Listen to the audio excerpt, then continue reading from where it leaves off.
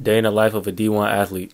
I had to wake up around 6:30, get dressed, throw on my chain, put on my Apple Watch, get my AirPods, and to wake Kai Queen up to go to the airport.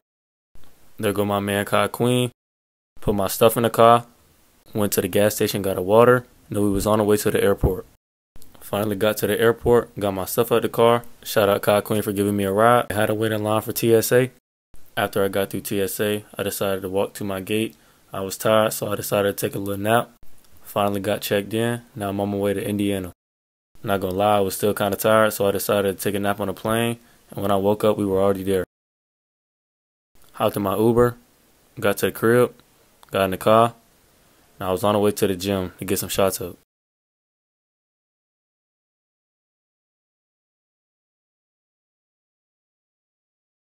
After I worked out, I went to the weight room and got some isometrics in for my knees. And then after that, I decided to go to Chipotle.